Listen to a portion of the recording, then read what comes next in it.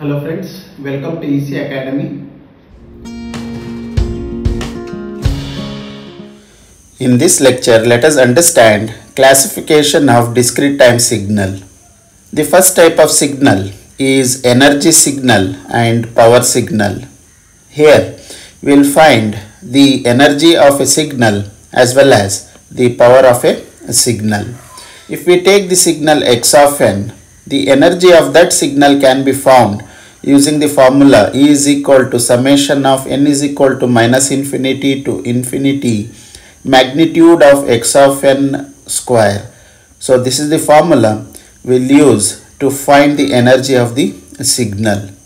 If energy is between the range 0 to infinity, then x of n is an energy signal. So the value of energy should be between 0 to infinity, so that the signal x of n is an energy signal. Now we can find the average power of a discrete time signal x of n using the formula P is equal to limit of n tends to infinity 1 by 2n plus 1 summation of n is equal to minus n to n magnitude of x of n square. So these two formulas you need to remember so that you can find the energy of the signal as well as the power of the signal. So here you need to remember, if energy is finite, then P will be equal to 0. So if energy is finite value, then power of the signal will be equal to 0. Similarly, if energy is infinity, then power will be finite. So if energy is finite, then power will be 0. If energy is infinity, power will be having the finite value. So if we use this condition, energy is infinity and power is finite value, such type of signal is known as a power signal. So for energy signal, the energy should be ranging between 0 to infinity, and for power signal, the power should be finite value and energy should be infinity. Now let us take an example of a power signal. For a unit step sequence u of n, let us find the power of the signal. So let us consider this formula to find the power of unit step signal. So in this formula, in place of x of n, we can replace u of n. So we know u of n will be having the value as 1 for n greater than or equal to 0. So for other values of n, u of n will be equal to 0. So in this formula, we can substitute n is equal to 0 to infinity, or we can take n is equal to 0 to n. Now let us take this summation part. So we can write that summation as summation of n is equal to 0 to n, because unit step signal is available only for n value from 0 to higher value. In this case, we can say the signal is varying from 0 to n. In place of x of n, we can write it as magnitude of u of n whole square. So we can write this as summation of n is equal to 0 to n. U of n is having the value as 1. If we substitute 1 here, so it will be 1 square. 1 square is 1. That's why we can write it as 1. So here we will be having the summation of 1 from 0 to n. So the number of ones that are available from 0 to n will be equal to the upper limit, which is n, minus the lower limit, which is 0, plus 1. So it will be equal to n plus 1. So what we have done in this formula, we have calculated this summation part. Let us substitute this value in this formula and let us simplify the power of unit step signal. So we can write P is equal to limit of n tends to infinity 1 by 2n plus 1. So summation value, it is n plus 1. So we can write this as limit of n tends to infinity n plus 1 divided by 2n plus 1.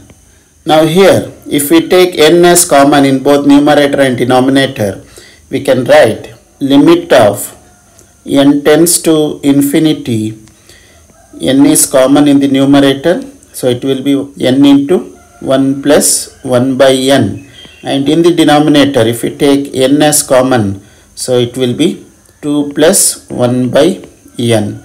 So here we can cancel out these two n, and 1 by n, if we apply limit as infinity, this term will be equal to 0, and this term will also be equal to 0 if n tends to infinity. This term will be equal to 0 and this term will also be equal to 0. So we will be left out with 1 by 2. So we can say the power of unit step signal is equal to 1 by 2. Similarly, if we want to find the energy of unit step function, if we substitute 1 in place of x of n, it will be 1 square. 1 square will be equal to 1. So energy of unit step signal, we can write it as summation of n is equal to 0 to infinity 1. So here we need to take summation of 1 from 0 to infinity. So if we add 1 from 0 to infinity, the value will be equal to infinity. So we obtained energy of unit step signal as infinity. So if we observe here, energy of unit step signal is infinity and power of unit step signal is a finite value. So if energy is infinity and power is finite value, the signal is a power signal. So the unit step signal is a power signal. So we can say unit step signal is a power signal. So similarly, you can find for other signals. Next is periodic and aperiodic signal. So it is also known as periodic and non-periodic signal. A signal x of n is said to be periodic if it satisfies the condition x of n plus n will be equal to x of n for all the values of n. So which is nothing but for every n samples, the signal should be repeating itself. So this concept we have understood in our previous lecture. And if the signal doesn't satisfy this condition, the signal is known as aperiodic signal or non-periodic signal. For a sinusoidal signal, x of n is equal to a sine 2 pi by n into n. So the signal is periodic if f naught by n is a rational number. So we can find the power of periodic signal over a period n using the formula p is equal to 1 by n summation of n is equal to 0 to n minus 1 magnitude of x of n square. So we can use this formula to find the power of periodic signal. Now let us understand symmetric and anti-symmetric signal, which is also known as even and odd signal. If we take the signal x of n which is having the real values, then the signal will be even signal or symmetric signal if x of minus n will be equal to x of n. So this is the condition for the signal to be even signal. So this is the example of even signal. As you can observe from the origin, if we observe the signal towards right hand side and left hand side, it is exactly the mirror image of the signal. So that's why we can say from the origin, if we observe the signal towards right side as well as left side, the signal is symmetrical. So this signal is known as the symmetric signal or even signal. This signal also satisfies the condition of x of minus n is equal to x of n. For example, if we take x of minus 1, it should be equal to x of 1. So if we observe this waveform, x of minus 1 is same as x of 1. Similarly, you can observe for other values of n. So x of minus 2 is same as x of 2. x of minus 3 is same as x of 3. So that's why this given signal is an even signal or a symmetric signal. A signal is said to be odd signal if it satisfies the condition x of minus n should be equal to minus x of n. So this example shows the odd signal.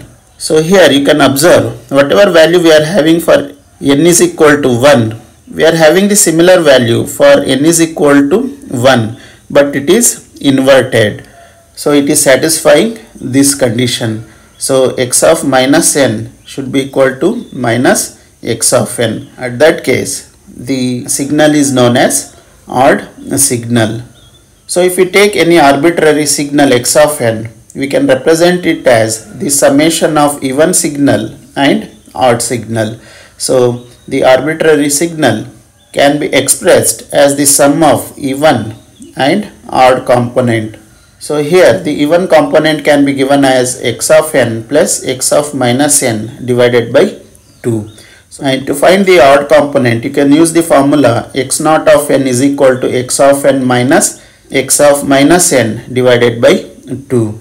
So if you use this formula, you will get the odd component of the signal. This is about classification of signal. I hope you have understood the topic. Thank you.